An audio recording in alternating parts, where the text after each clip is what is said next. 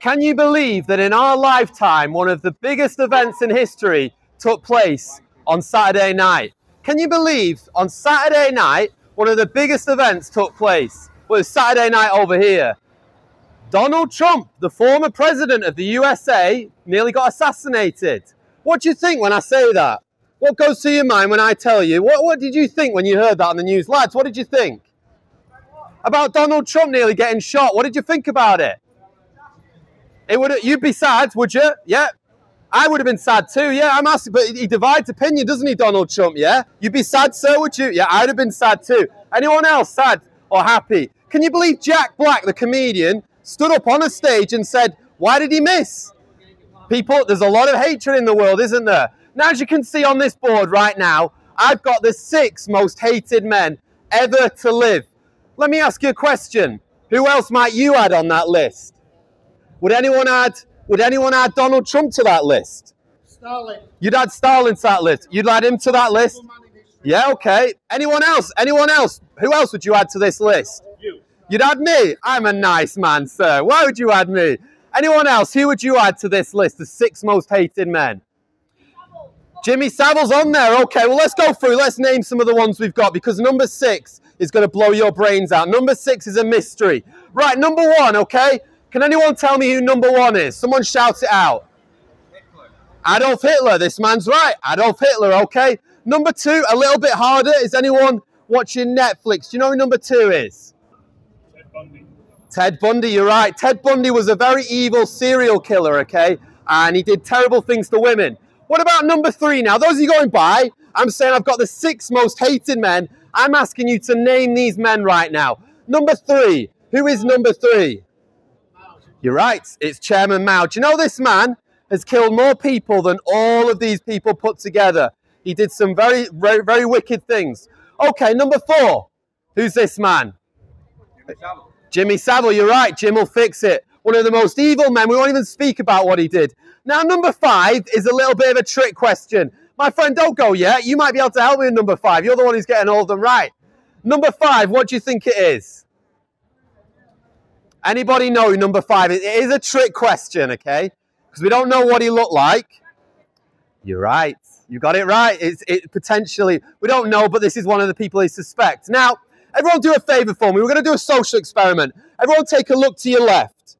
Everyone take a look to your right. Just take a mental picture of everyone who's stopped now. There's about 20 of us listening. Because when I turn over number 6, I guarantee that at least one person will walk on by when I reveal who number 6 is. This man is more hated than all of these people put together, and I'm going to prove it to you right now. Are you ready for it? Everyone, are you ready? Just before I do turn it over, can I just say something to you? It was said about this person that he was hated without a reason. So if you do walk on by, just do a favor. As you walk away, in your mind, ask yourself the question, what is the reason why I don't like this person? Got about 40 listening now. Let's see.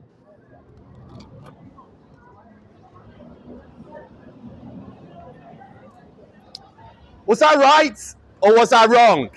Was I right or was I wrong? You knew I'd say that, did you, okay? Well, it's interesting, isn't it? Imagine me and you in a pub, okay? Maybe we're talking about the Euro. Maybe we start talking about these men even. You're happy to talk about it. But as soon as I mention the name Jesus Christ, God botherer, Bible basher, I don't want to talk about that. I don't have time for it. It's true, isn't it? And Jesus said, if you're not for me, you're against me. It just proves, doesn't it, that people don't like him. But listen, you might not like Jesus Christ, but did you know this? Jesus Christ deeply loves you. It's all you have to do is look at the cross. Look at the crown of thorns that was smashed into his skull. Look at the nails that were put through his hands and his feet. He was spat on. He was mocked. He was stripped naked there to die in front of his own mother. I can think of many ways I'd like to die, but that is not one of them. Why did Jesus Christ die such an ugly death? Because your sin, my friend, is ugly. My sin is ugly. And my sin and your sin will take us to a place of eternal darkness called hell. That's why I'm stood here today. Do you think I just like the sound of my own voice? And this is easy to stand here. It's not, but I'm here because I believe there is a place called hell, and I do not want anyone to go there. And the Son of God didn't want you to go there. That's why he went to the cross. He wasn't hated by everyone, he was hated by the Jews themselves. That's not everyone, is it? No, but now he is. Now he's very much hated. You're right about that, though. You're right. The Jews hated him. And Jesus said, you know, my own people won't receive me, but other people do. Do you love Jesus, sir? Can I ask you, do you love him? And would you like to get to know him? You don't know. Well, that's what I'm saying. A lot of people, there's apathy, and I would rather someone shouted me in the face and said, I'm a load of rubbish, I'm this, that, than ignore me. And that's what most people do with Jesus. They ignore him. Churches are getting emptier and emptier, and mosques are getting fuller and fuller. No one cares about the Son of God who rose from the dead. And I'm asking us the question, why? Why do people not care about Jesus? Because the Bible also says righteousness exalts a nation. And the more we turn our back on the Son of God, the more we turn our back on the righteous one who can offer us eternal life, the more this world will keep going down and down. You know, it was just 3 weeks ago, I was walking around in Preston with my children. I'll tell you something, I've never been more embarrassed in my life. Born and bred in Fulwood, grew up in Preston, and yet there was people running around with like blood coming down their arms. There was a metal pipe, a man with a metal pipe, drug addicts, people swearing. Awful. What's happened to Preston? What's happened to the UK? I'll tell you what's happened. We've taken God out of the schools. We tell our children that they come from animals. If you tell people constantly you're just an animal, is there any reason why they act like animals?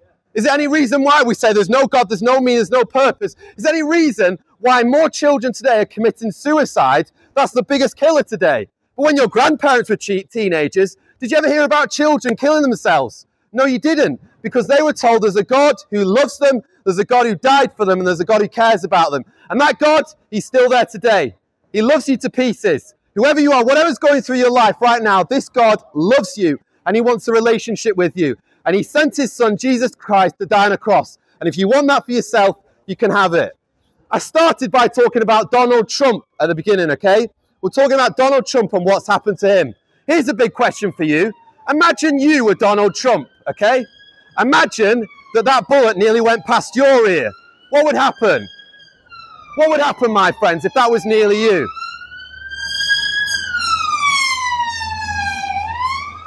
I was just saying before, in all the years I've done it, I've never been arrested. I was just thinking then, we're getting very close here. But my friend, Donald Trump stood there on Saturday and a bullet went just past his ear. Just 1 millimeter and Donald Trump would be dead. Imagine you were stood in his place and imagine the bullet hit you. Where would you go? Big question. Where would you go if you died tonight? The Bible says there's a place called heaven and there's a place called hell. I don't want anyone to go there, and neither does Jesus, and that's why he asks you to come to him and receive him. The most beautiful part of this story about Donald Trump that many didn't talk about is there was a man called Corey. When the bullets went off, do you know what this man did? He picked up his daughter, he picked up his wife, he threw them on the floor, and he jumped on them to shield them from the bullets. Who was Corey? He's the one man that died at that rally that day. He laid down his life to save his family. Jesus Christ once said, greater love has no man than this, in that he lays down his life for a friend. Christ did that for you. I'm sure you would do that for one of your loved ones, but Christ, the innocent one, laid down his life for you so that you could be saved. My dear friends, please, please consider these things. If you want to have a chat to us, we'll be here all day. We love you and we're not against you. I'm sorry if I'm speaking with a loud voice, but just want to get the message out there. God bless you all and thank you for listening.